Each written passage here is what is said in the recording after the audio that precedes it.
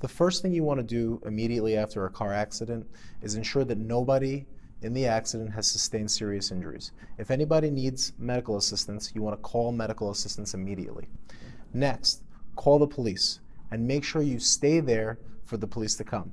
If you leave the scene of an accident without the police properly documenting it, it will affect your legal rights down the line. The next thing you want to do is take pictures and get information. Take pictures of the cars, you want to take pictures of the road, take pictures of the other driver's insurance information and license. Upload those pictures to a drive or back them up on your computer so that you don't lose them.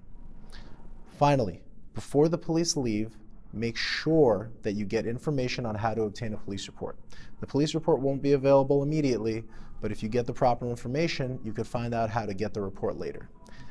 Contact an attorney immediately after the accident. This is very important. A car accident could be a devastating event for everybody involved.